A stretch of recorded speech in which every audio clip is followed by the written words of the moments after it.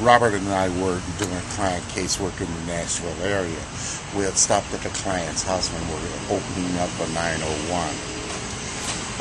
As Robert was opening up the 901, I heard someone in distress who said, "Help, help, help me." So I turned around, ran back to the mother, and saw that the young man was in distress. Without thinking, I just did what I was supposed to do. That's sick, and I got choke in my mouth, and so I was coughing, and then there was some yucky things coming out of my nose. Robert yelled out, "Call 911," so I started running toward the mother and saw the little boy, and he was bent over and started gagging. He was gagging pretty bad, so I ran over to him and got him down in the position that we're supposed to, and just started trying to force it out of him.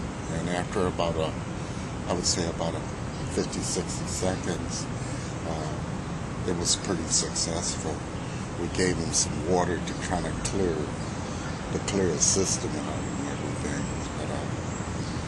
And then he turned around and looked at us and said, "I knew I should have cut that piece of candy in half." Kid, don't eat any more candy, okay? What do you want to say to those guys? Howdy. What nice words do you want to say to them? Howdy, howdy, howdy. How about a thank you? I thank you for my service. Kim, is there anything you would want to say to Charles and Robert? Thank you very much for everything that you did that day, especially, well, it was Under my eyes, I'm sweaty. I want some water. Robert? during the disaster and everything. Thank you so much.